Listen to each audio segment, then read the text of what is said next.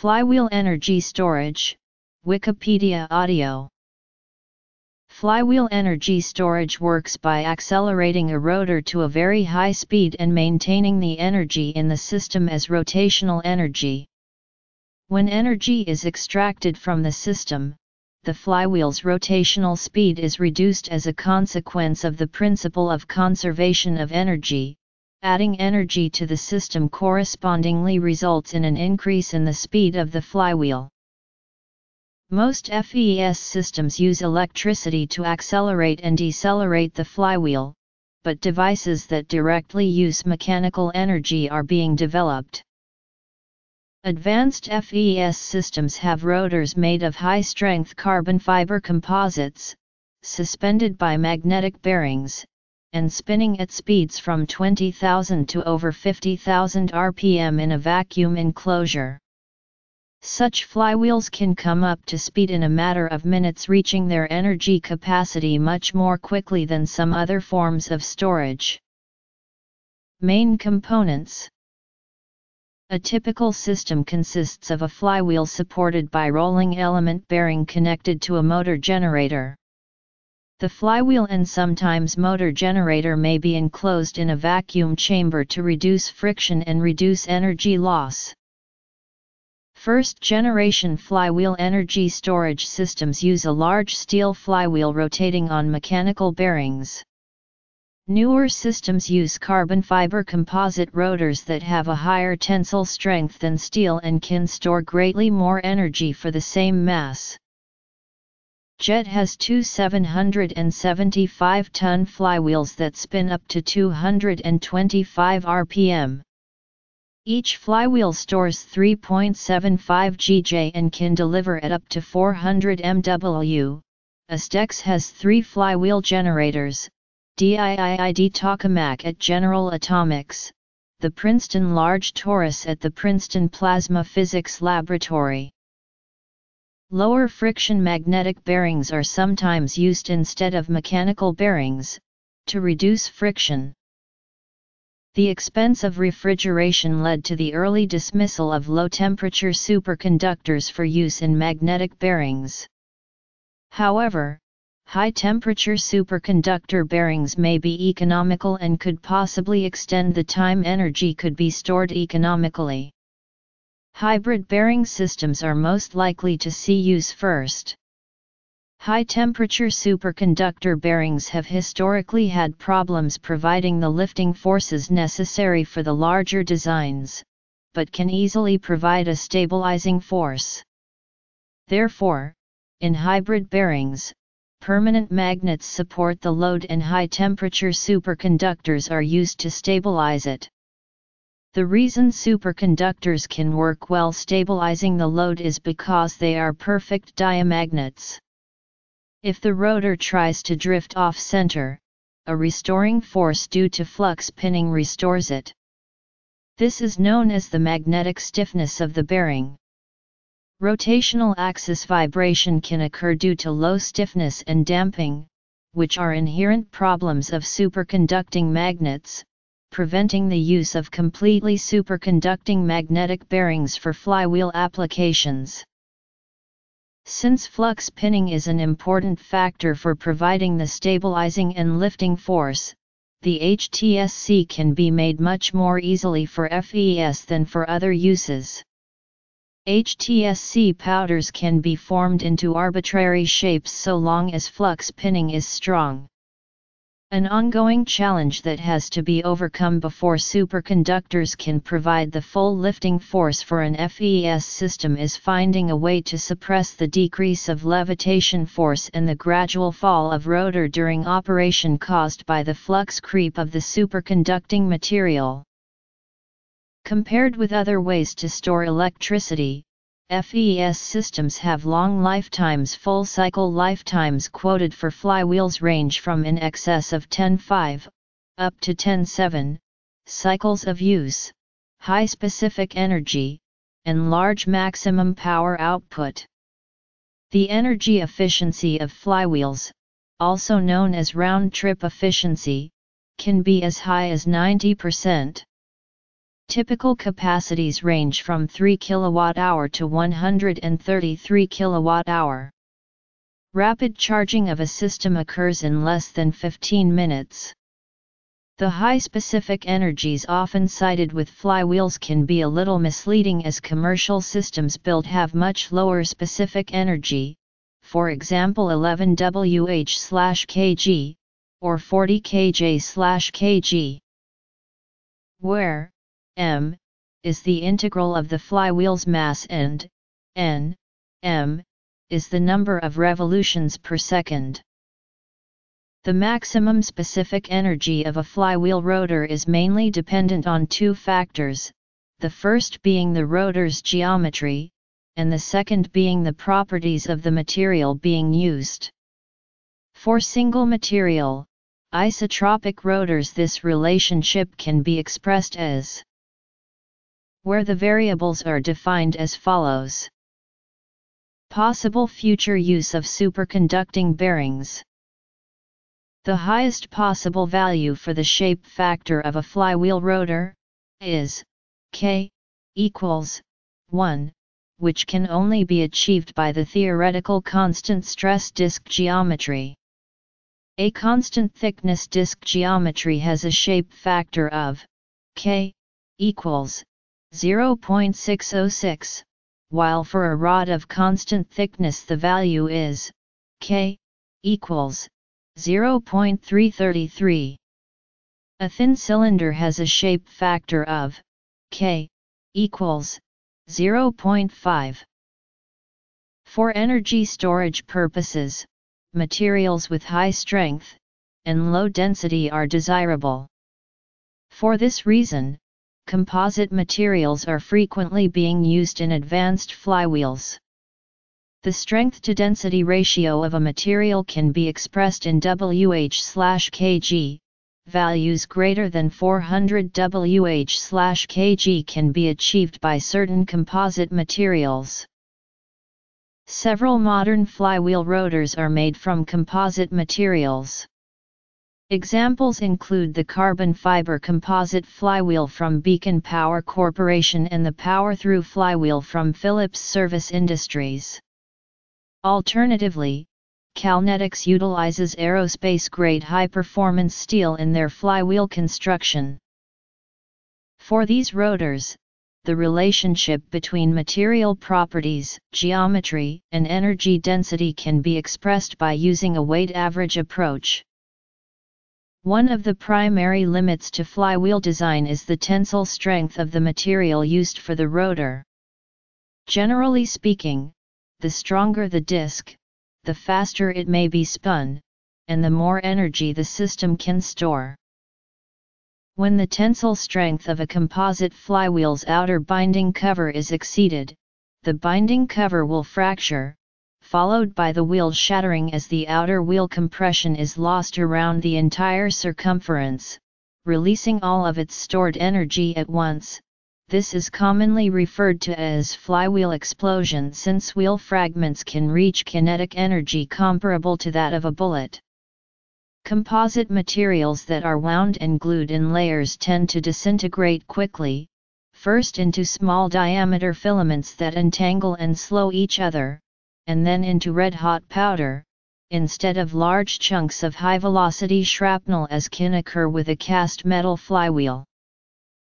For a cast metal flywheel, the failure limit is the binding strength of the grain boundaries of the polycrystalline molded metal. Aluminum in particular suffers from fatigue and can develop microfractures due to repeated low-energy stretching. Angular forces may cause portions of a metal flywheel to bend outward and begin dragging on the outer containment vessel, or to separate completely and bounce randomly around the interior. The rest of the flywheel is now severely unbalanced, which may lead to rapid bearing failure from vibration, and sudden shock fracturing of large segments of the flywheel. Physical characteristics. General. Traditional flywheel systems require strong containment vessels as a safety precaution, which increases the total mass of the device. The energy release from failure can be dampened with a gelatinous or encapsulated liquid inner housing lining, which will boil and absorb the energy of destruction. Still, many customers of large-scale flywheel energy storage systems prefer to have them embedded in the ground to halt any material that might escape the containment vessel. Form of energy storage. Specific energy. Geometry. Material properties. Rotor materials. Flywheel energy storage systems using mechanical bearings can lose 20% to 50% of their energy in 2 hours. Much of the friction responsible for this energy loss results from the flywheel changing orientation due to the rotation of the Earth. This change in orientation is resisted by the gyroscopic forces exerted by the flywheel's angular momentum, thus exerting a force against the mechanical bearings. This force increases friction. This can be avoided by aligning the flywheel's axis of rotation parallel to that of the Earth's axis of rotation. Conversely, flywheels with magnetic bearings and high vacuum can maintain 97% mechanical efficiency, and 85% round-trip efficiency. When used in vehicles, flywheels also act as gyroscopes, since their angular momentum is typically of a similar order of magnitude as the forces acting on the moving vehicle. This property may be detrimental to the vehicle's handling characteristics while turning or driving on rough ground. Driving onto the side of a sloped embankment may cause wheels to partially lift off the ground as the flywheel opposes sideways tilting forces. On the other hand, this property could be utilized to keep the car balanced so as to keep it from rolling over during sharp turns. Tensile strength and failure modes. When a flywheel is used entirely for its effects on the attitude of a vehicle, rather than for energy storage, it is called a reaction wheel or a control moment gyroscope. The resistance of angular tilting can be almost completely removed by mounting the flywheel within an appropriately applied set of gimbals, allowing the flywheel to retain its original orientation without affecting the vehicle. This doesn't avoid the complication of gimbal lock, and so a compromise between the number of gimbals and the angular freedom is needed. The center axle of the flywheel acts as a single gimbal, and if aligned vertically, allows for the 360 degrees of yaw in a horizontal plane. However, for instance, driving uphill requires a second pitch gimbal, and driving on the side of a sloped embankment requires a third roll gimbal. Although the flywheel itself may be of a flat ring shape, a free movement gimbal mounting inside a vehicle requires a spherical volume for the flywheel to freely rotate within. Left to its own, a spinning flywheel in a vehicle would slowly precess following the Earth's rotation, and precess further yet in vehicles that travel long distances over the Earth's curved spherical surface.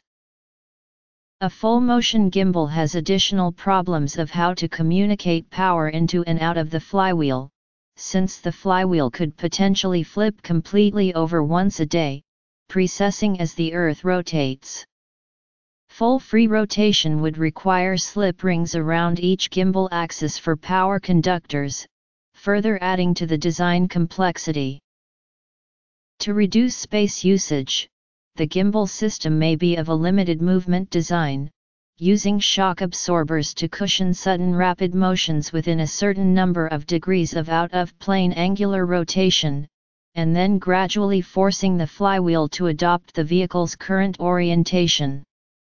This reduces the gimbal movement space around a ring-shaped flywheel from a full sphere to a short thickened cylinder, encompassing for example plus or minus 30 degrees of pitch and plus or minus 30 degrees of roll in all directions around the flywheel.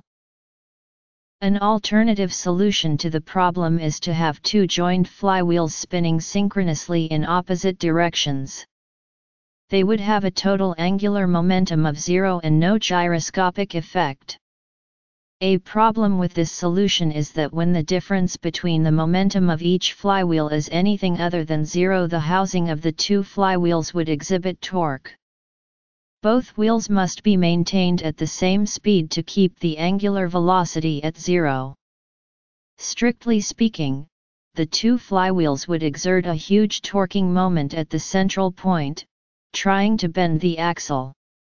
However, if the axle were sufficiently strong, no gyroscopic forces would have a net effect on the sealed container, so no torque would be noticed. Energy storage efficiency. To further balance the forces and spread out strain, a single large flywheel can be balanced by two half-size flywheels on each side, or the flywheels can be reduced in size to be a series of alternating layers spinning in opposite directions. However, this increases housing and bearing complexity. In the 1950s, flywheel-powered buses, known as gyrobuses, were used in Everton and Ghent, and there is ongoing research to make flywheel systems that are smaller, lighter, cheaper, and have a greater capacity. It is hoped that flywheel systems can replace conventional chemical batteries for mobile applications, such as for electric vehicles. Proposed flywheel systems would eliminate many of the disadvantages of existing battery power systems, such as low capacity, long charge times, heavy weight and short usable lifetimes. Flywheels may have been used in the experimental Chrysler Patriot, though that has been disputed. Effects of angular momentum in vehicles.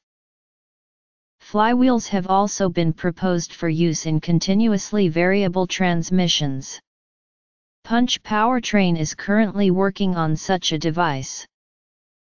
During the 1990s, Rosen Motors developed a gas turbine-powered series hybrid automotive powertrain using a 55,000 rpm flywheel to provide bursts of acceleration which the small gas turbine engine could not provide. The flywheel also stored energy through regenerative braking. The flywheel was composed of a titanium hub with a carbon fiber cylinder and was gimbal mounted to minimize adverse gyroscopic effects on vehicle handling. The prototype vehicle was successfully road tested in 1997 but was never mass-produced. Full motion gimbals. Limited motion gimbals. Counterbalancing of angular momentum. In 2013, Volvo announced a flywheel system fitted to the rear axle of its S60 sedan. Braking action spins the flywheel at up to 60,000 rpm and stops the front-mounted engine. Flywheel energy is applied via a special transmission to partially or completely power the vehicle. The 20 cm, 6 kg carbon fiber flywheel spins in a vacuum to eliminate friction. When partnered with a 4-cylinder engine, it offers up to a 25% reduction in fuel consumption versus a comparably performing turbo 6-cylinder, providing an 80 HP boost and allowing it to reach 100 km per hour in 5.5 seconds. The company did not announce specific plans to include the technology in its product line. In July 2014, GKN acquired Williams Hybrid Power Division and intends to supply 500 carbon fiber gyro drive electric flywheel systems to urban bus operators over the next 2 years. As the former developer name implies, these were originally designed for Formula One motor racing applications. In September 2014, Oxford Bus Company announced that it is introducing 14 gyro drive hybrid buses by Alexander Dennis on its Brooks bus operation. Flywheel systems have been used experimentally in small electric locomotives for shunting or switching, e.g. the Sentinel Oerlikon gyro locomotive. Larger electric locomotives, e.g. British Rail Class 70, have sometimes been fitted with flywheel boosters to carry them over gaps in the third rail. Advanced flywheels, such as the 133 kWh pack of the University of Texas at Austin, can take a train from a standing start up to cruising speed. The Perry People Mover is a rail car which is powered by a flywheel. It was trialled on Sundays for 12 months on the Stourbridge Town branch line in the West Midlands, England during 2006 and 2007 and was intended to be introduced as a full service by the train operator London Midland in December 2008 once 2 units had been ordered. In January 2010, both units are in operation. FES can be used at the line side of electrified railways to help regulate the line voltage, thus improving the acceleration of unmodified electric trains and the amount of energy recovered back to the line during regenerative braking, thus lowering energy bills. Trials have taken place in London, New York, Lyon, and Tokyo, and New York MTA's Long Island Railroad is now investing $5.2 million in a pilot project on LIRR's West Hempstead branch line. These trials and systems store kinetic energy in rotors consisting of a carbon glass composite cylinder packed with neodymium iron boron powder that forms a permanent magnet. These spin at up to 37800 rev/min, and each 100 kilowatts unit can store 11 mJ of reusable energy. Flywheel power storage systems in production as of 2001 have storage capacities comparable to batteries and faster discharge rates. They are mainly used to provide load leveling for large battery systems, such as an uninterruptible power supply for data centers, as they save a considerable amount of space compared to battery systems. Flywheel maintenance in general runs about 1/2 the cost of traditional battery UPS systems. The only maintenance is a basic annual preventive maintenance routine and replacing the bearings every 5 to 10 years, which takes about 4 hours. Newer flywheel systems completely levitate the spinning mass using maintenance-free magnetic bearings, thus eliminating mechanical bearing maintenance and failures. Costs of a fully installed flywheel UPS are about $330 per kilowatt. A long-standing niche market for flywheel power systems are facilities where circuit breakers and similar devices are tested. Even a small household circuit breaker may be rated to interrupt a current of 10,000 or more amperes, and larger units may have interrupting ratings of 100,000 or 1 million amperes. The enormous transient loads produced by deliberately forcing such devices to demonstrate their ability to interrupt simulated short circuits would have unacceptable effects on the local grid if these tests were done directly from building power. Typically, such a laboratory will have several large motor generator sets, which can be spun up to speed over some minutes, then the motor is disconnected before a circuit breaker is tested. Tokamak fusion experiments need very high currents for brief intervals. Also, the non-tokamak, Nimrod synchrotron at the Rutherford Appleton Laboratory had 2 30-ton flywheels. The Gerald R. Ford class aircraft carrier will use flywheels to accumulate energy from the ship's power supply, for rapid release into the electromagnetic aircraft launch system. The shipboard power system cannot on its own supply the high power transients necessary to launch aircraft. Each of 4 rotors will store 121 mJ at 6,400 rpm. They can store 122 mJ in 45 SECS and release it in 2-3 seconds. The flywheel energy densities are 28 kJ/kg, including the stators and cases. This comes down to 18.1 kJ/kg, excluding the torque frame. This was a design funded by NASA's Glenn Research Center and intended for component testing in a laboratory environment. It used a carbon fiber rim with a titanium hub designed to spin at 60,000 rpm, mounted on magnetic bearings. Weight was limited to 250 pounds. Storage was 525 Wh and could be charged or discharged at 1 kilowatt. The working model shown in the photograph at the top of the page ran at 41,000 rpm on September 2, 2004. The Incredible Hulk roller coaster at Universal's Islands of Adventure features a rapidly accelerating uphill launch as opposed to the typical gravity drop. This is achieved through powerful traction motors that throw the car up the track.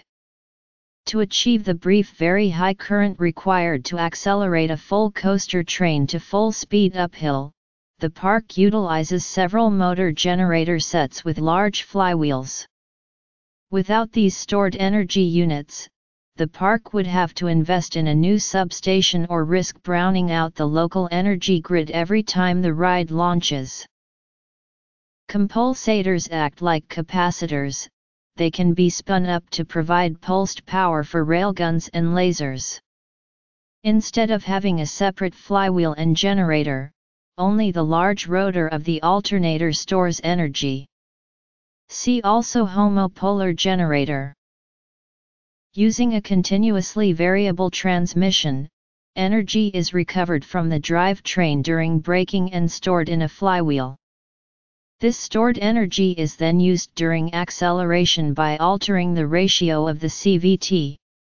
In motorsports applications, this energy is used to improve acceleration rather than reduce carbon dioxide emissions, although the same technology can be applied to road cars to improve fuel efficiency. Automobile Club de El West, the organizer behind the annual 24 Hours of Le Mans event and the Le Mans series, is currently studying specific rules for LMP1 which will be equipped with a kinetic energy recovery system. Williams Hybrid Power, a subsidiary of Williams F1 racing team, have supplied Porsche and Audi with flywheel-based hybrid system for Porsche's 911 GT3R Hybrid and Audi's R18 e-tron Quattro. Audi's victory in 2012 24 Hours of Le Mans is the first for a hybrid vehicle. Flywheels are sometimes used as short-term spinning reserve for momentary grid frequency regulation and balancing sudden changes between supply and consumption. No carbon emissions, faster response times and ability to buy power at off-peak hours are among the advantages of using flywheels instead of traditional sources of energy like natural gas turbines. Operation is very similar to batteries in the same application, their differences are primarily economic. Beacon Power opened a 5 MWh flywheel energy storage plant in Stephentown, New York in 2011 using 200 flywheels and a similar 20 MW system at Hazel Township, Pennsylvania in 2014. A 2 MW flywheel storage facility in Minto, Ontario, Canada opened in 2014. The flywheel system uses 10 spinning steel flywheels on magnetic bearings. Amber Kinetics, Inc. has an agreement with Pacific Gas and Electric for a 20 MW/80 MWh flywheel energy storage facility located in Fresno, CA with a 4-hour discharge duration. Flywheels may be used to store energy generated by wind turbines during off-peak periods or during high wind speeds. Beacon Power began testing of their Smart Energy 25 flywheel energy storage system at a wind farm in Tehachapi, California. The system is part of a wind power/flywheel demonstration project being carried out for the California Energy Commission. Friction motors used to power many toy cars, trucks, trains, action toys, and such, are simple flywheel motors. In industry, toggle action presses are still popular. The usual arrangement involves a very strong crankshaft and a heavy-duty connecting rod which drives the press. Large and heavy flywheels are driven by electric motors, but the flywheels only turn the crankshaft when clutches are activated. Flywheels are not as adversely affected by temperature changes, can operate at a much wider temperature range, and are not subject to many of the common failures of chemical rechargeable batteries. They are also less potentially damaging to the environment, being largely made of inert or benign materials. Another advantage of flywheels is that by a simple measurement of the rotation speed it is possible to know the exact amount of energy stored. Unlike most batteries which only operate for a finite period, a flywheel potentially has an indefinite working lifespan. Flywheels built as part of James Watt steam engines have been continuously working for more than 200 years. Working examples of ancient flywheels used mainly in milling and pottery can be found in many locations in Africa, Asia, and Europe. Most modern flywheels are typically sealed devices that need minimal maintenance throughout their service lives. Magnetic bearing flywheels in vacuum enclosures, such as the NASA model depicted above, do not need any bearing maintenance and are therefore superior to batteries both in terms of total lifetime and energy storage capacity. Flywheel systems with mechanical bearings will have limited lifespans due to wear. The physical arrangement of batteries can be designed to match a wide variety of configurations, whereas a flywheel at a minimum must occupy a fixed square surface area and volume. Where dimensions are a constraint for the application of an energy storage technology, a flywheel may not be a viable solution.